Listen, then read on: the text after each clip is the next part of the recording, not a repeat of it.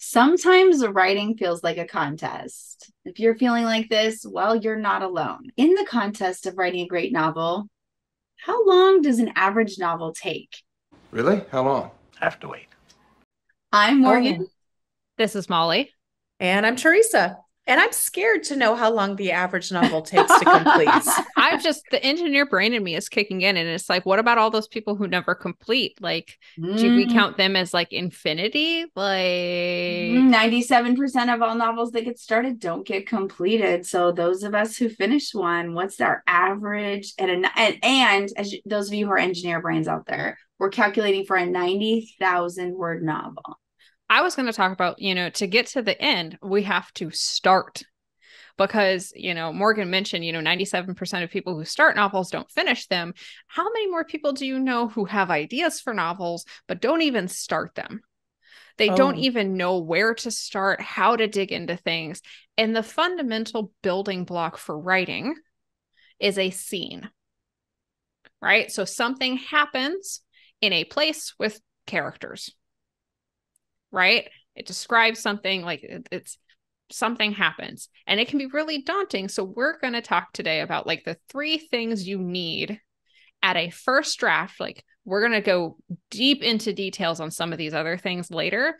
But when you're first starting, you're approaching your writing on your first draft level, what do you need in your scene? And there's three things. Teresa, you want to kick off? What is thing one that people need? beginning.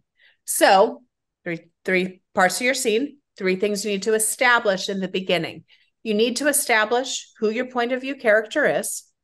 Okay, so who's telling the story in this scene? And it might be, yes, go ahead. I was going to say, like, you don't have to worry about this if your whole book is from the same perspective. Exactly. But if you're bouncing heads and you're going Mhm. between people, better not give your reader vertigo. Exactly. And it's also, that's a really important thing to establish because what you don't want with modern writing is what's called head hopping, where you jump from different characters' point of views in the same sentence, a lot of times in the same paragraph. Yeah, don't do that. Yeah, we don't do that. But who's telling the story? Which one of your characters is telling the story? You need to know that at the beginning of writing the scene. Okay. You need to know, where is this scene? Number two, you need to know, where is this scene? Is it in a library? Is it in somebody's home? Is it in a restaurant? Is it in a car? Is it on a spaceship? Is it in a treehouse? Where is this scene?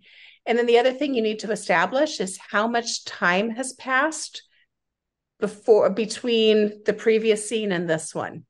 So has it been a couple of hours? Has it been a couple of minutes? Has it been years that have gone by? So Teresa's giving you great details. The fundamental point of this is you don't have to tell your reader all of those things in the very first sentence. You just have to give your reader enough, like she said at the beginning, to make it feel like they're not falling off in space somewhere, like they're grounded somewhere. They're not too confused. They can have questions. You can let your readers have questions in a scene, but they can't be so confused that they put the book down. All right, you guys. So I want to give you an example of how to start a scene. Okay. So this is from my upcoming book. It's called Lying Gods and Fandoms. And this just shows you who's going to be telling the scene and then where they are. So this is the first line. This is an exclusive sneak peek to our listeners. Cato pulled into the auto detailing center where Jonathan waited for him. Who's the point of view character? Cato. Where are we? The auto center in a car. Well, he's in a car. Yep. Exactly. I didn't say he's a car. I didn't say, the point of view character is going to be Cato, but you already have an image, right? You have an image of this character. He's driving into an auto detailing place and there's someone standing there waiting for him. And something else I want to say here, like oftentimes as writers, especially in our first drafts, we get obsessed with finding the perfect sentence. and the perfect flow and the perfect, beautiful imagery and language in something. Don't let that stop you from writing your first draft. Sometimes, especially if you're writing a longer book, you're going to have a lot of scenes. And, you know, the most important thing is that your scene starts. And if you want to come back later and do something else and change the way your scene starts or add more, not drama, but, you know, more finesse, you can do that later. But don't let that stop you from writing your scene now. In a scene, you need to be seen. So number 2 is that we need to bring purpose to our scene. So a lot of times you're in the middle of your book, you've got a great idea for an intro, you're headed and you know where you're going, but there are these like gaps. And so you head into these chapters and they end up kind of being a dead chapter. And you thought they were such a great idea. And then you get into the scene and you're feeling kind of like, oh, nothing is happening. So let me give you a couple of guiding questions to make sure your scene is working. So first, make sure that your point of view character has clearly what they want. So they're going into it, they have what they want, and then they need to have some kind of conflict or tension. So something's pushing against what they want in that scene. Just like in the whole novel, we want to make sure that something is happening that's like causing conflict or tension against that goal of that scene. So the scene itself has a goal, then there's conflict or tension, and then the character either gets what they want and it's not what they thought, or it blows up in their face. So they work through the conflict and then it's disaster and ends up disaster. It slips away and they don't get it. I think it can be hard at times, you know, you're writing stream of consciousness, or you're writing because you saw a scene in your head and you thought that it was beautiful, or you loved the character interaction. And that's great. And that's wonderful. But like Morgan is saying, how does it fit into your story overall? Why is this scene here? What does it do for the purposes of your character or the plot, right? What purpose does it serve? And really asking yourself, exactly like Morgan is saying, like, you know, how does this change my character? Does my character have clear motivation? Does there tension? Is this working them to some goal? That can help you. And I'm going to tie it into our previous episode. Where's the emotion? So tie that piece into it as well. And that keeps it from feeling kind of flat. Because even if you have explosions happening, characters fighting, if there's not a lens to kind of internalize it, it doesn't grab the reader and pull them in, because we want to root for something. And so the way we know who to root for is how the character's feeling. Yeah, I think another way to phrase what Morgan's saying is there is a difference between action and function or purpose, as we've been saying. So just because you have action in the page in a scene does not mean that scene is serving a purpose. You can have meaningless action all day long. Doesn't mean it's helping your story along. If you don't connect with the characters, connect with the plot, connect with the emotions of your reader, it maybe isn't serving a purpose, and either, you know, needs to serve a purpose or needs to be gone. And a great example of this is a lot of times you see early writers detailing from the very beginning, character waking up, character getting dressed, character running to the restroom, character walking down the stairs. There's action, but there's no purpose to it. And then the readers are like, oh, nothing's happening. So before we get into tip 3 on what your scene is, we want to remind you that it's December. December is an awesome time, but it's the end of our Race to Rejection. Ooh, that sounds fancy. What's that? Competition. You told people this was going to happen, Morgan. Tell us about the Race to Rejection. All right. So the Race to Rejection, jump on our Discord and get excited, because 2024 is here and we're about to announce our 2023 winners. In the Race to Rejection, we understand that publishing is about hard knocks and we've all had way too many. So as a community, we celebrate every submission and we really get excited about rejections.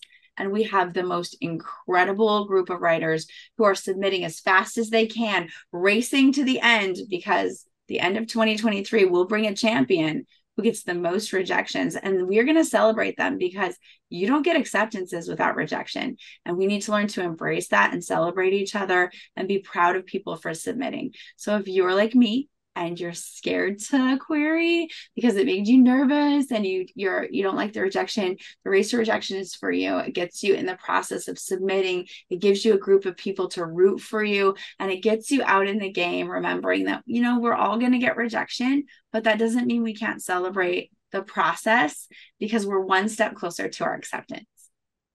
And an update on the 2023 Race to Rejection. We've got 2 people battling for the lead right now.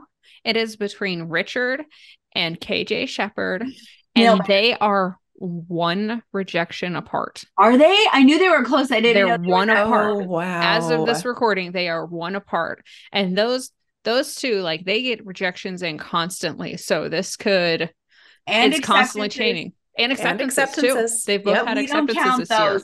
We don't count those dirty acceptances when they're out getting published and famous and stuff. No, we celebrate those too. Don't worry. We do? Okay.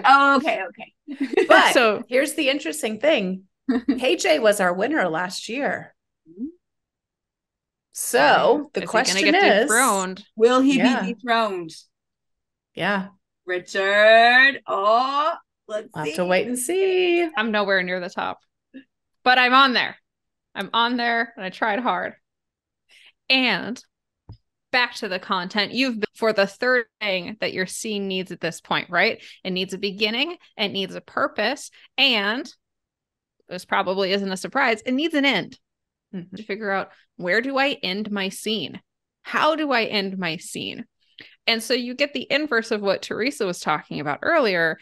You get scenes that and then she curled up on the sofa with a book and she read for 30 minutes, and then she ran a bath, and then she sat in the bath, and then she got cold, and then she got out of the bath and she toweled off, and then you're not the paparazzi. You don't have to follow your character around and record every single thing that they do. Once the scene has fulfilled the purpose that you needed it to fulfill, you can end your scene. You don't have to, right? And you can end it even in the middle of dialogue, right? The thing has happened that you needed to have happened. It's okay to end it. If you're having moments, and I've had many of these, where you're sitting there, I'm like, I don't know how to end this scene. That means the scene's over. And you can find that perfect line, that perfect hook transition to get into the next scene, right? Because that's the purpose of the end of the scene, is you need to propel your reader to the next one. You want them to read your next scene. You don't want them to put down the book. You want them to continue to read. So you'll hear the piece of writing advice: never end your chapter with a character going to sleep. That's why that piece of writing advice exists. It's whether it's good or bad, that's why it exists. It's because it's trying to get you to propel your readers into the next scene. But the thing to remember here is you are writing a first draft. End the scene, finesse it later. That's the most important thing. End the scene so you can write the next scene so that you can finish your book. Because Morgan, how long does it take people to finish books? It takes 475 hours approximately to write a 90,000 page novel. And that's just the rough draft. So it's not any of the pre-planning or the finishing. It's just the rough draft. And that is approximately 189 words an hour. Wow. So if you want to set some hourly goals, you can do 189 words an hour, focused on your purpose. And then when it comes to that ending, you could also ask a couple of questions like, how can I give my readers a question that'll cause them to move to the next chapter? How can I introduce a new tension or a new problem for the character that won't get resolved until the next chapter? So now that you know how to write your chapter, you can jump in to writing your first draft. Woo-hoo! So we're going to have some more videos about writing your first draft, some tips that we have. in the next few weeks. And then, of course, as we're going through this, we'll have more and more videos about subsequent phases. So stay tuned. Let us know where you stop. If you don't finish your book or if you take longer, let us know why. Let us know what happens, what your pitfalls are, and then hopefully we can make a video, address it. We're here to help. First draft or bust. Woo! All right. So why are you still here? Go right. Go right. Yay! Is that okay? We're in, we're out. We're up and we're down. We're in and we're out. Yes. Hot and we're cold. Yes.